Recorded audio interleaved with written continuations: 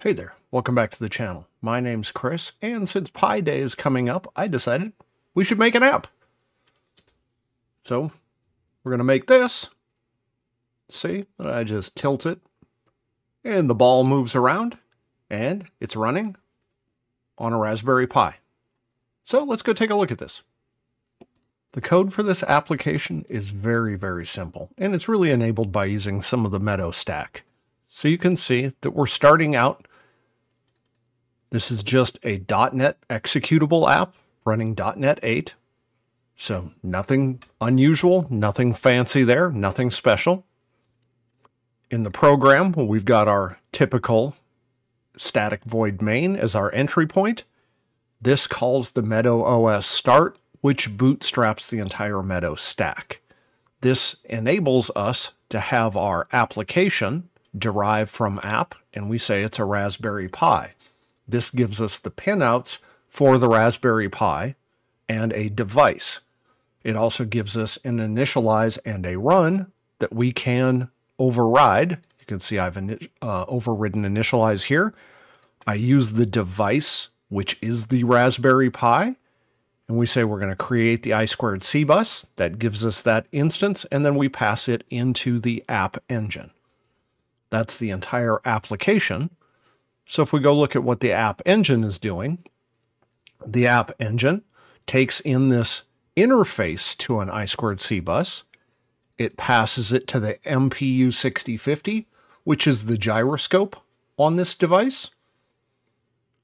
And then it also passes that same I2C bus to the SSD 1306, which is the display that you saw that has the little ball rolling around on it. From there, we just look at the updated event. The nice thing about Meadow peripherals, they all support an updated event. So you don't have to go looking for what is the event that I need to hook up. It's simply updated.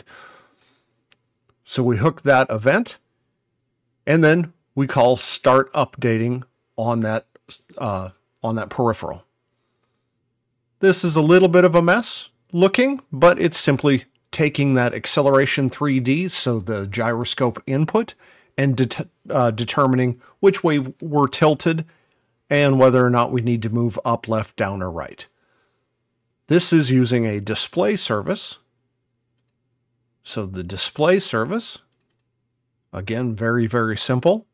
We've got a micro layout screen and a micro layout circle. We create those at the beginning, and then those move calls from the app engine simply tell that circle to move its X or Y coordinate and stop when it hits the edge. That's all there is to this whole application. So then I can build this app, then go out to where it is on disk. And here is my Raspberry Pi. You can see I've created this folder called tilt. There's nothing in it, and I can prove that here. List it, nothing is there. I'm just going to deploy it. You can deploy from VS Code or Visual Studio, but it's a little bit of a challenge to get that set up and reliable, and I just wanted to show how simple it is to build an application, copy it to the target, and then run it. So we've copied it. Now, you can see everything's here.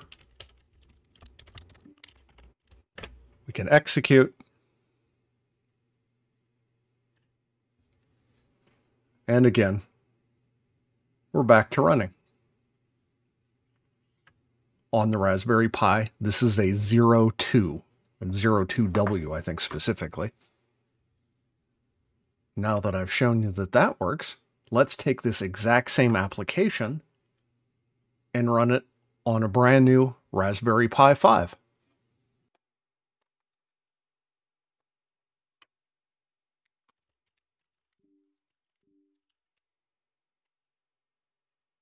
And here we have it running on the Raspberry Pi 5.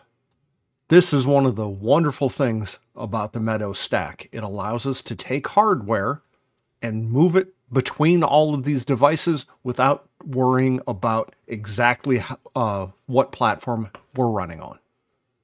That's all I've got for today. Thanks for watching.